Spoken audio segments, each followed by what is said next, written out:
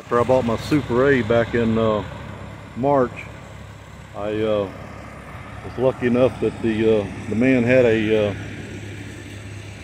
Farmall or International belly planter. I think it's either an A178 or possibly an A180, but he had it in the front of his yard, using it for yard art. The rear wheels on it were broke.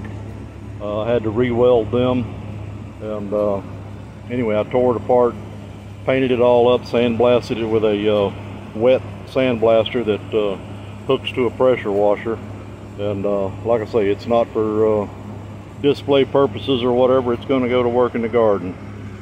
But picked that up,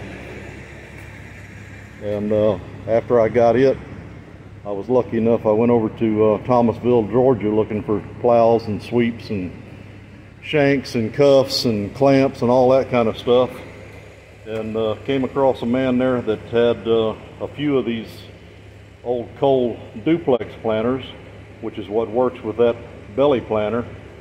And anyway, I managed to get I think 5 sets of seed plates from him. I had to tear this thing completely apart. It was rusted so bad it wouldn't move. I had to put the torch on it, had to cut several bolts and brake bolts out of it, but got it restored, and it's ready to go back to work. And down here at the other end of the shop, I've been working on the base that the planter goes on. I thought it was free, got up here and went to mount it on the side of the tractor, and it was completely froze up. Started tearing into it and took it completely apart. I'm not sure what the original colors were. It might have been blue, because I've got another planter here that instead of a top that goes on it, this is a 7-stud drive that drives the base of the seed hopper.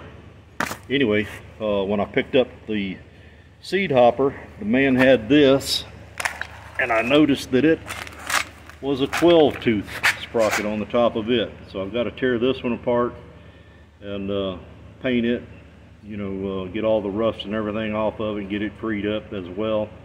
But I bought that just so that I would have a 12-tooth drive, which would be almost twice as close a spacing on the planting for corn or beans or whatever you're planting.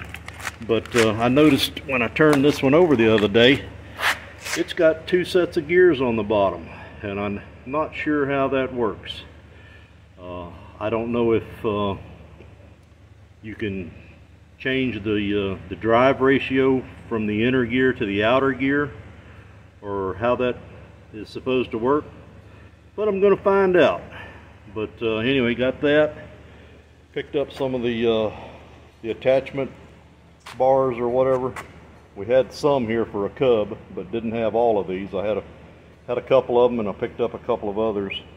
But got that. Also got a fertilizer distributor, and the base that it sits on. Got the hopper and everything for it. So we're ready for next planting season. Thanks for watching.